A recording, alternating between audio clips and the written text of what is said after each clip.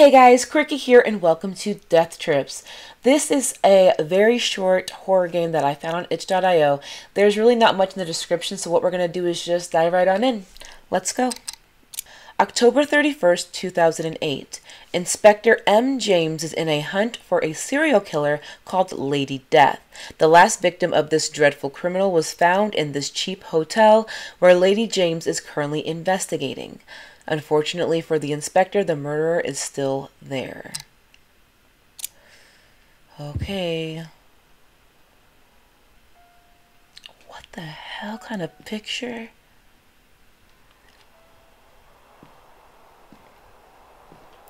Oh, I do like this. I think it's really nice to incorporate an outside and like the rain. You hear it and you also see it. That's really good. I like that.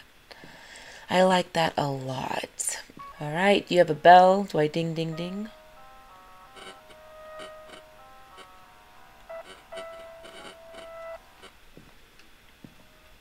Can I get something to drink? Because I'm feeling a little parched. No? Okay, I guess I am the receptionist now. We'll just wait here. I'm just kidding. So, let's go. I can't go through here. Alright. Let's just like leave instead, because this... I would never go into a hotel and see that it's deserted and stay. Absolutely not. That is just looking for trouble. Oh.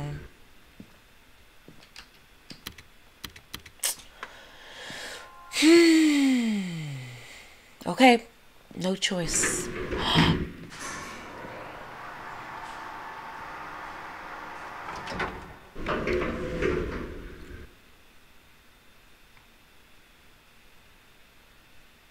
Where's the panel to go back down the stairs? Oh shit. Oh.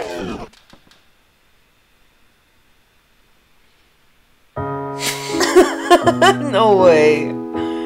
You have to be shitting me. Are you serious? What?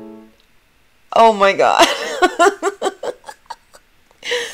That was amazing.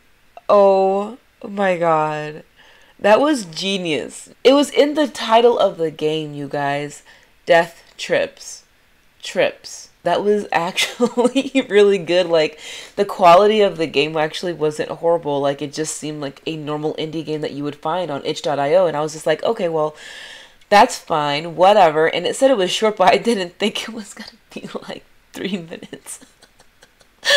Oh my gosh, I actually really liked it, and I think that because it gave me the feeling of dread, like, you know, like the calming music in a horror game, obviously, that there is scary as shit, you know what I mean? Because then you don't expect anything at all, and that is like the worst, is when you just have no idea. But oh my god. That was really good.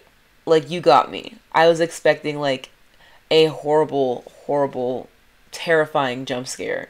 And yeah, you gave me a very trippy looking trippy.